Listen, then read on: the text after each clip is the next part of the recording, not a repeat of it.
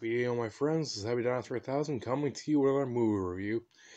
I am reviewing Night of the Living Dead, the immortal zombie film classic from George Romero from 1968.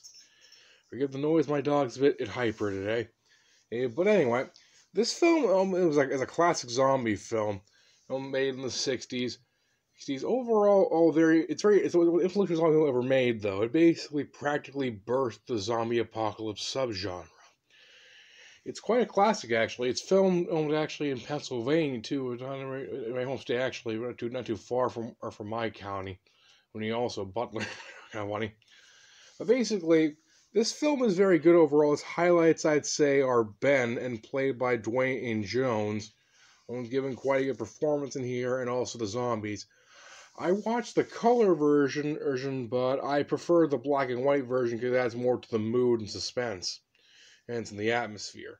Though on the right side of the color version, you see the blood more in this movie.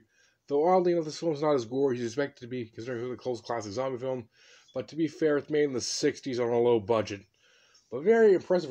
This thing spawned many sequels, many rip-offs of its title alone, even this film is very good overall. Here parts in this probably, like I said, where Ben, the zombies, and even like the one blonde lady Barbara first walks, and that's with the one and corpse zombie laying there. It's all great, very fun overall. I give it Dinosaur approval, and roughly I'm going to give it a 9.7 out of 10. I really for watching. Have a good day. Chomp chomp. See you later. Bye bye.